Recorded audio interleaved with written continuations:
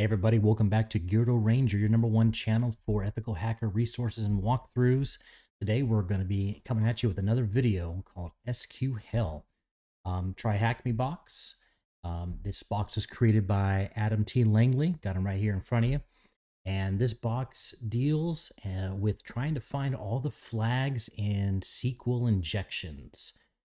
This is actually a fun box, kind of difficult, makes you bang your head on the table a few times to try to figure out exactly what's going on, but it is doable. It is rated medium. I would say for me, it was more rated difficult because I'm not the best at SQL injections. But I will say after this box, I learned a lot and got a lot from this box. So hook up. We're going to take a little bit of a ride here as we go through this box, and we'll see exactly if you guys pull any new knowledge from this, how we walk through it. Again, if you guys are loving the channel, make sure you subscribe and hit that bell. And let's go ahead and kick on this box. Okay, starting off this box, you know what's coming first. We need to go ahead and run an Nmap scan on this machine. I've already conducted the Nmap scan and put it right in front of you. And as we look into it, a couple things immediately you're going to see is that the port 22 and port 80 is open on this machine. I will let you know that port 22, there's going to be nothing you're going to be doing with port 22 on this one. You have to actually have a specific ID key with your login for the SSH. So this is more or less probably for Adam to be able to get in and log into for maintenance. Everything is going to be done on port 80 on the HTTP website on this machine. So let's go ahead and move on to, since we have port 80 open, let's go ahead and run a fuzz on it and see what we get. All right, so when we actually fuzz this website, what we're going to actually find is that there is actually not many web pages that are actually on this website. And I've actually run a fuzz for multiple recursion levels down using FFUF. And immediately I'm getting basic web page pages that are popping up on here. You've got login, register, user, and post. And when you actually bring up the web page, you'll actually see that it's a basic blog that actually pops up here. And most of everything that you see here, minus the terms and conditions page, popped up on the fuzz. And diving into this website further, you're going to find out, again, this web page is very basic and does not have many pages onto it because the intent is not to be able to find different web pages from recursion levels, but to be able to enumerate the extension, the proper extension endings of each web page to properly inject SQL injections and get information from them from the database that's running in the background of each page. I would also say if you bring up a little note here, I wanted to give everybody some attention to. What you're going to be working through is 5 different basic type SQL injections. You're going to be dealing with some inbound classic ones where you're either dealing with an error. You're trying to error out the SQL database to get some information out, learning to work with union statements. And then we start getting into some more difficult ones, which are not fun to work through, but are doable. You've got the time-based and the Boolean-based SQL injections that allow you to enumerate different information and determine exactly what information, what critical information is behind those databases. So, and then some out-of-band ones. But basically, these are the 5 different types and the 5 flags you're going to be working through. Now, what we're going to do is I am not going to go in order of the flags 1 through 5. I'm going to be going out of order, but working through what I believe is the easiest ones to the hardest ones and how I was able to derive the information. Let's go ahead and start off. And actually, number 1 is the easiest one to start with. All right, first flag, here we go. So the first flag we're going to be looking at is an error-based flag. And what we're trying to do is we're trying to feed some basic SQL coding to see if we can at least get the database to kick back any type of information. So the first one we're going to find is actually on the login page of this website. Here you're going to see that there's a username and a password. Well, what we have to see here is we do have a user already here, and this user is admin. So we know that admin exists on this database. Now, what we usually like to do to find out if this will work for an error-based one is we want to write a true statement in SQL. So we already know that the username is admin. Now, to usually end a SQL-based statement, we're usually going to put an apostrophe or the single quotation mark to end it. And then we need to write something here that's usually going to be a true-based statement and then end the comment or comment the ending of the SQL statement if we have the ability to inject into it. Just writing the apostrophe will kick back, invalid combination. But what we need to do is let's go ahead and write admin, single quotation, and then we're going to write and 1 equals 1, which is a true statement, and then comment out the rest of it. And if it's a true statement, we will get the flag, and that will actually kick back the information. So this right here is how you find flag number 1 and is the easiest one to find, straightforward.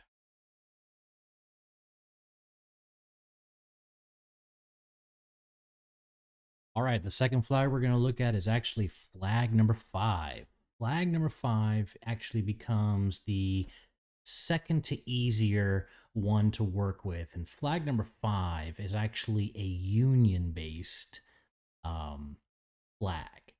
Now, to find out that this is actually a union-based SQL injection, the next spot we're actually going to go to is actually one of the posts.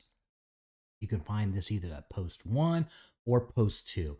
And this is the first post, and this is the second post from the admin. And what you want to look at is up here in the address bar, it'll say post ID equals 2.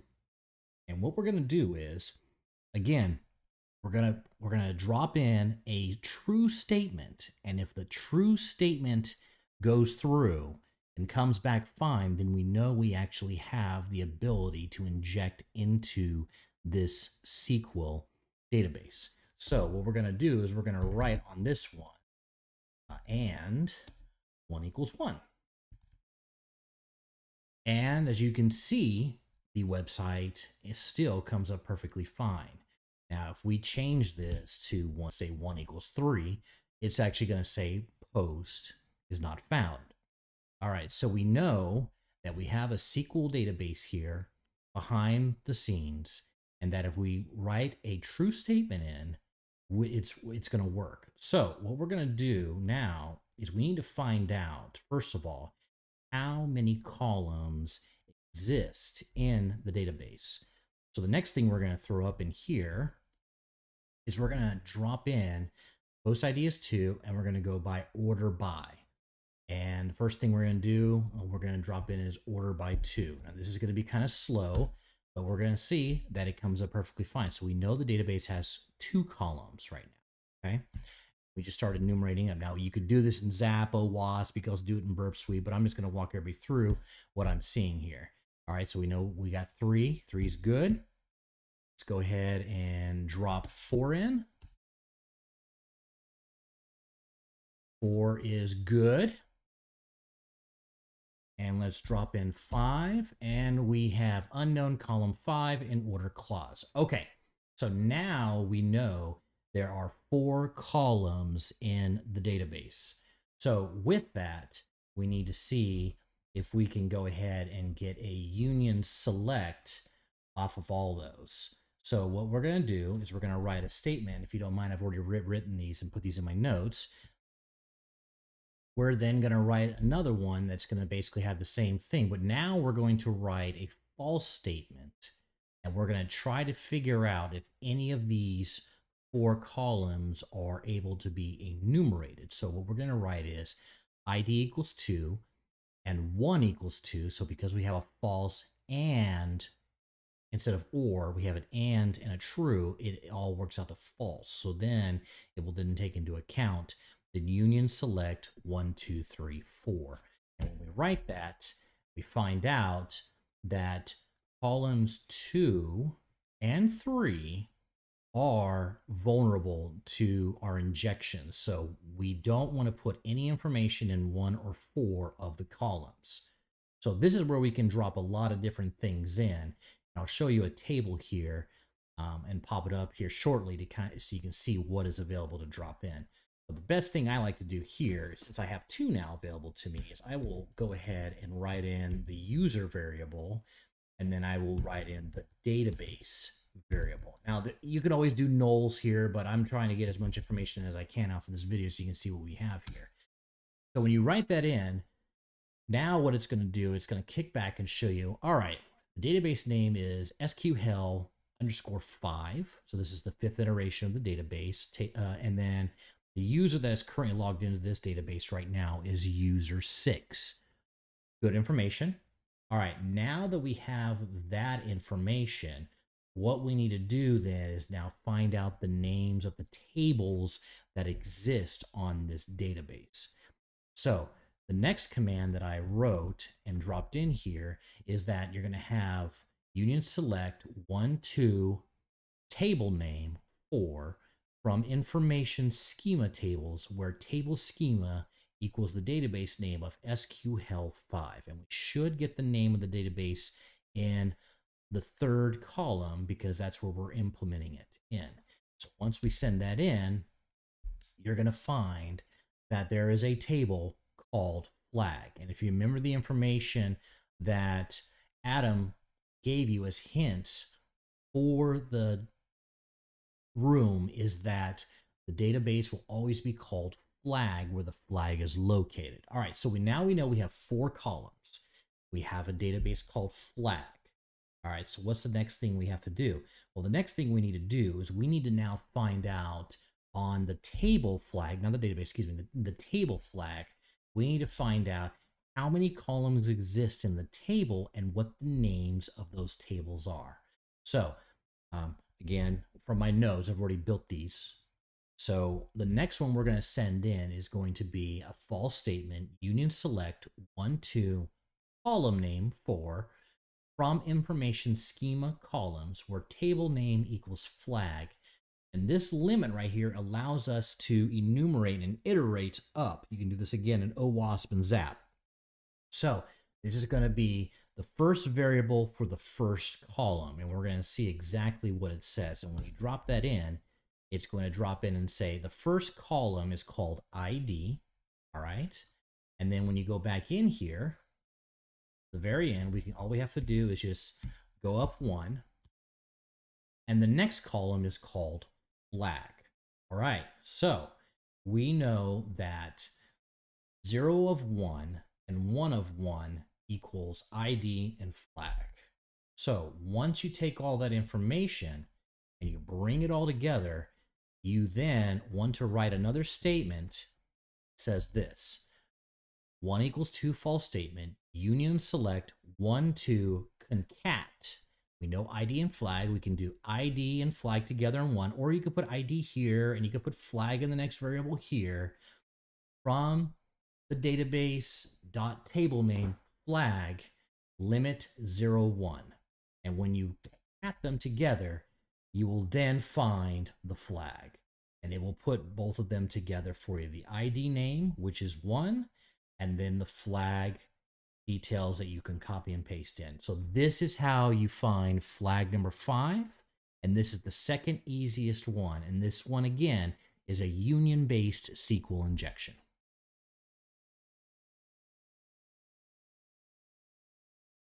All right, flag number 3 is our third hardest or third easiest flag, whichever which way you want to look at it from the number line. Flag we're going to be looking for. This one is actually a Boolean-based SQL injection. There's a few things you can do here to determine that there is a SQL database and that there is a way to determine that a flag or a database does exist. But to actually enumerate and find out what the flag is, you are going to have to use SQLmap. But that doesn't mean we can't learn a little bit of how to be able to determine this is a Boolean-based SQL database injection that you can do here to get the flag. So back on the blog, we're going to go to the register page. Once we're on the register page, as you can see, if you click register, registrations are no longer open. But we still have a database here, and we have the username, the password, and the confirmed password. But we know that there's already a user called admin on this database. So having a user named admin is a true statement. So usually when you're trying to validate a user agent on a database, you're going to be adding some additional information on here, which is usually going to be that you're going to be checking the user check question mark, like remember the post ID question mark, username equals admin. And then if we add a single quotation at the end and hit OK, you're going to be presented with the JSON that actually works on the back of this web page, which means that it's a true statement. So if we come back here and we come back and we say admin, available true. So once we know that we have a true statement, what we want to do is we want to create some Boolean logic based on the database. And we know that the database should have a table named flag. And so if we're able to build a large enough statement where it should pull the information, we should be able to kick a false statement. A false statement is actually going to mean that there is something existing. So in this case, true means we've errored it out, but false, if we get a false here on the table, that means that something does exist. So what we're going to do is we're going to write a statement. Just like we did earlier, we're going to write union select. And what we're going to say is, let's say we're going to say 1 exists. And we're going to say from a table called flag, which we know exists from Adam. And then where the flag is like,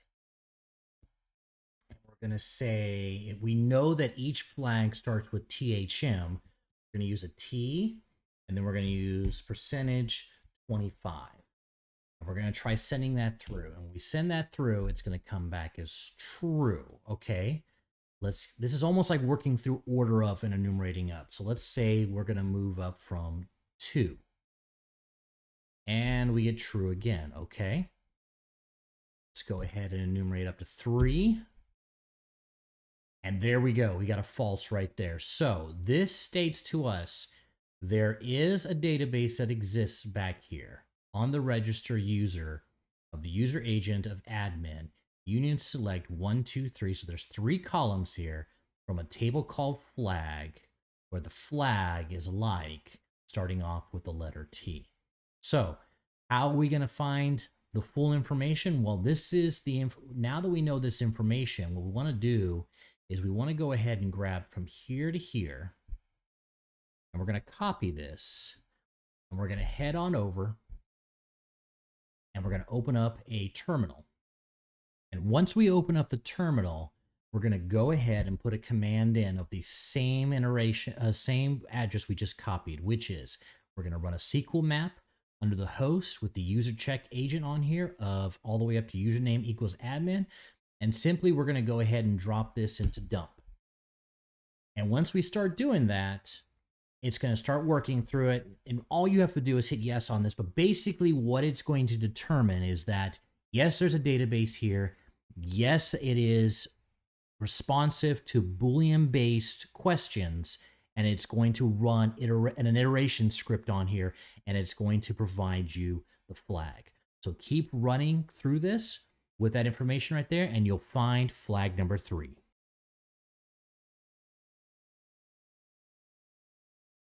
All right, flag number 2, the second hardest one to figure out. This one has some clues on it, and it's not really upfront what the clues mean, but you need to do a little bit of digging to figure out exactly what they're talking about. So on this one, it gives you a hint to go to the terms and conditions and read through the terms and conditions.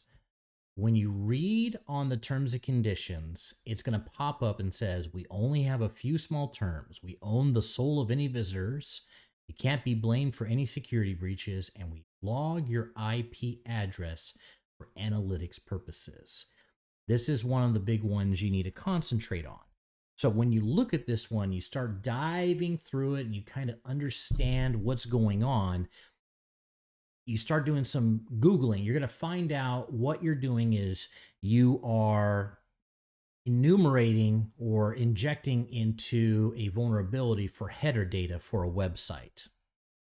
And through all the digging I did, there's actually a really good website you can find from the infosecinstitute.com where they talk about SQL injection through HTTP headers from the IP address that is logged, and that was the clue. When you come through this web page and you start reading through it, you'll start figuring out that there are 4 different types of parameters that can be vulnerable from the website. And as you read further on about how to be able to determine if the website, what kind of attacks and what SQL injections you're looking for, an X-forwarded 4 type injection.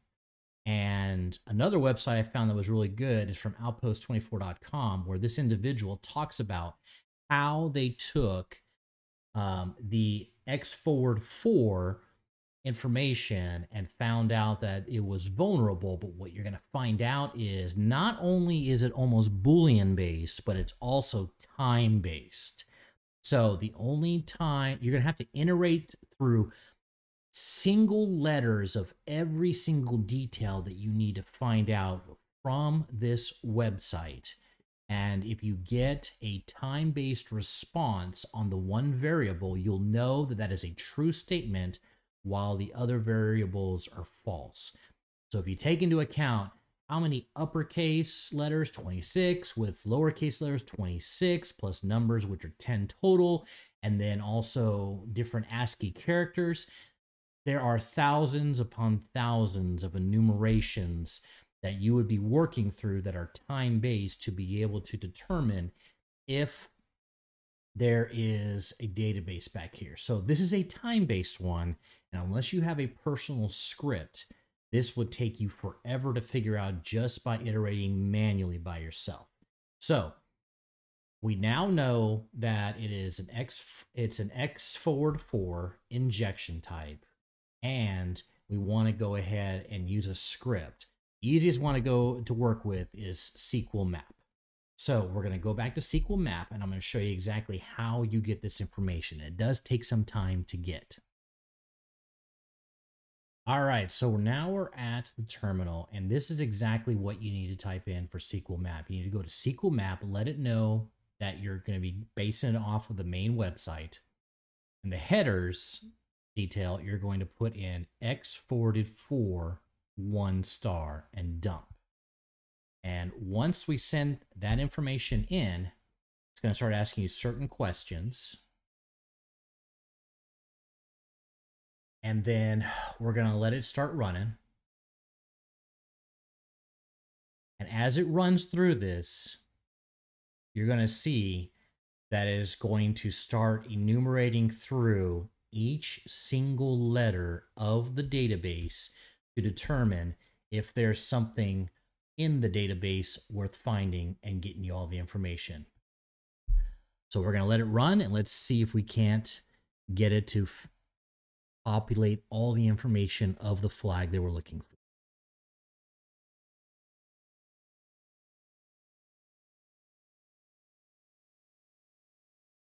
One eternity later. Okay, and after I would say a good amount of time, close to about 15 to possibly 20 minutes, depending on how fast your virtual machine is running, you will get the flag. But again, it's actually fun to watch. You'll see that each single character and letter of your flag has to be enumerated based off of time delays, based off of this time-based SQL injection. So that is flag number 2.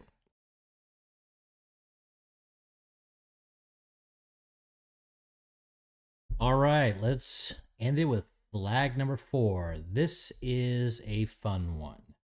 So this one comes back to being an easier one because it is a union-based SQL injection, but the author Adam did leave us a clue where it said, well, dreams, they feel real while we're in them, right? And if you Google that, obviously you're gonna come up with a very popular US movie that came out called Inception. And if you actually watch the movie Inception, you got to know about Inception and what it's based off. The synopsis is to be able to get this individual in the movie to believe something, they have to go into dreams inside of dreams. So we got to remember, again, Inception is going inside of something. So let's just remember that, but let's come back to our webpage, the My Blog. Now, while we're in My Blog, where we still have not gone yet is the user page, if you remember when we fuzzed the website. The only user we have here is the admin.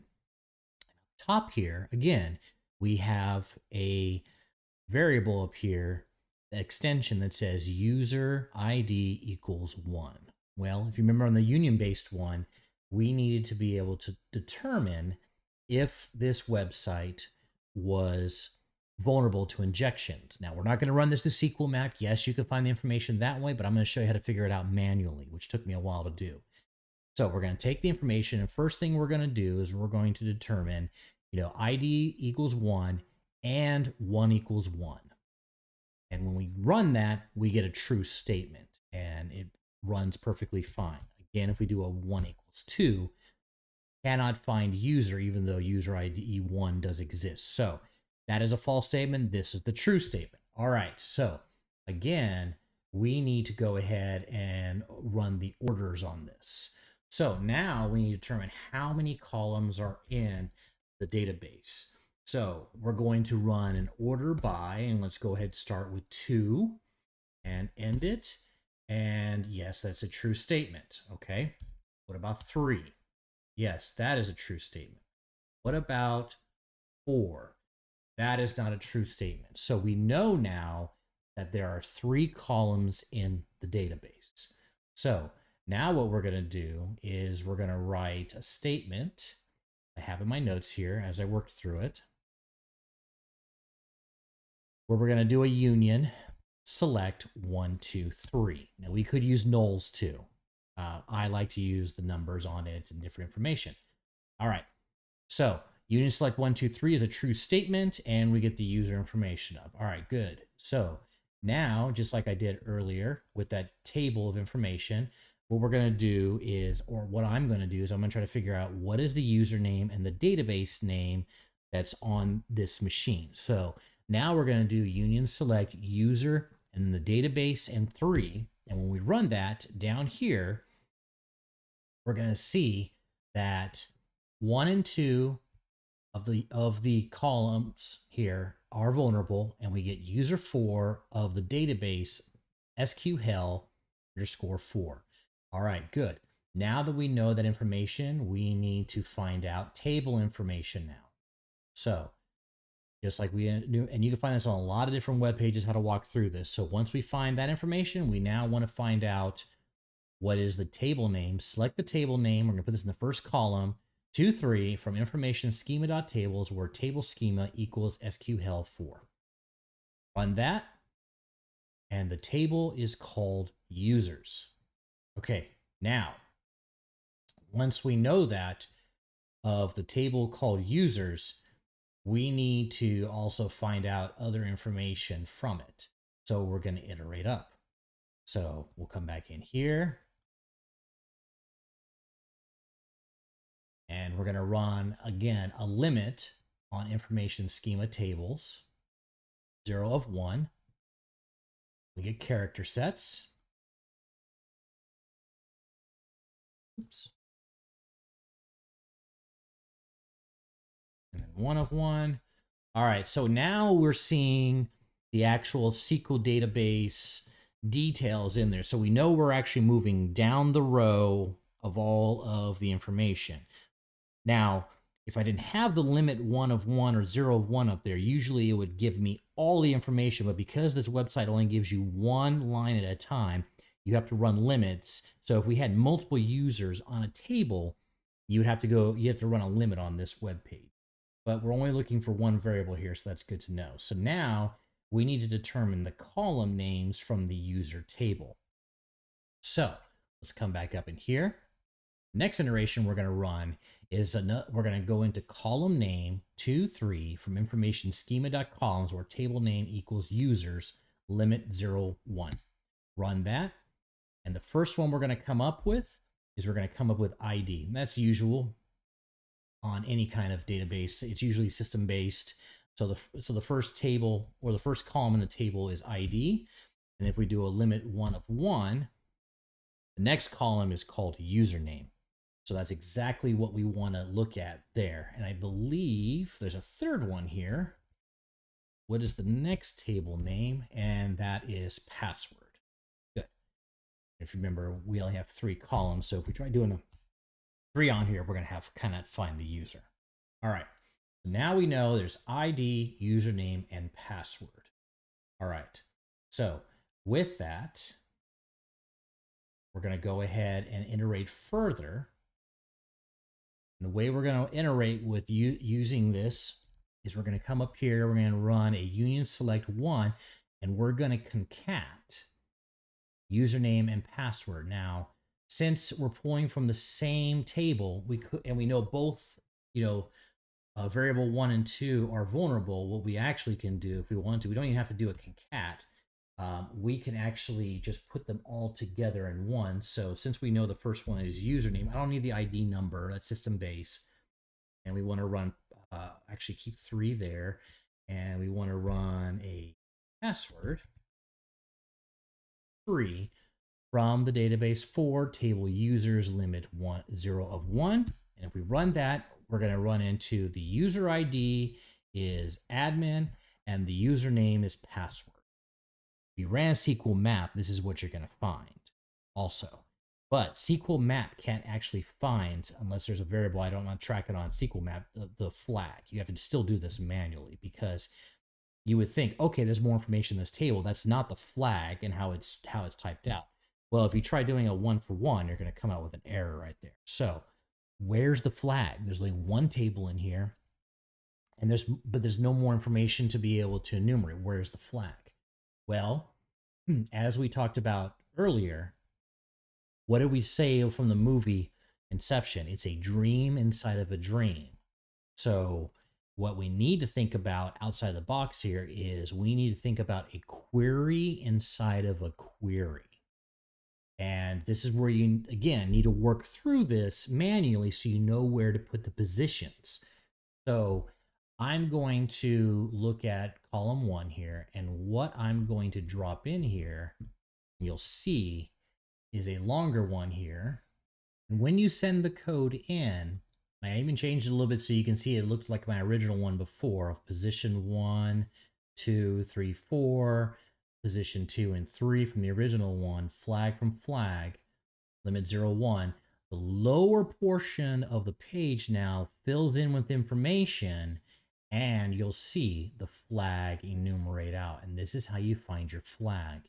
You run a query inside of a query, and it's almost like it's called an inception injection. And if you actually look at it online, not much resources are out there, but there is a term called an inception injection I found where you can run a query inside of a query. And this is how you get flag number 4, and this is how you end the box. So with that, we're going to go ahead and close out this video. I hope you guys enjoyed the video. I learned actually a lot from this box from what I already knew from SQL Injections. I also want to give a congratulations to the top 10 individuals that are already on the scoreboard. This box has only been out for so long, and there's only been so many people that have actually solved it. Congratulations to all of you all on there. It is a very difficult box and can stress your mind in different ways. I hope you guys enjoyed this video. Again, if you're enjoying these videos, make sure you subscribe or hit that bell. And with that, but also want to say a thank you again to Adam for writing this box. I've actually been talking to him on Discord a little bit. Great individual and good information on there. I hope he can actually put another box out. Hopefully he doesn't build one where it's an injection inside of a query inside of a query inside of a query. That would just suck. But it showed me there's a lot of ways to pull information out of these websites. So thank you, Adam, for this box. Nice shout out to him on that. And from there, I hope you guys enjoyed it. Got some good knowledge off of this, some good education, and I hope you guys can solve this box. And with that, this is Gyro Ranger signing off. Hope you guys have a great one, and remember, stay safe and stay secure.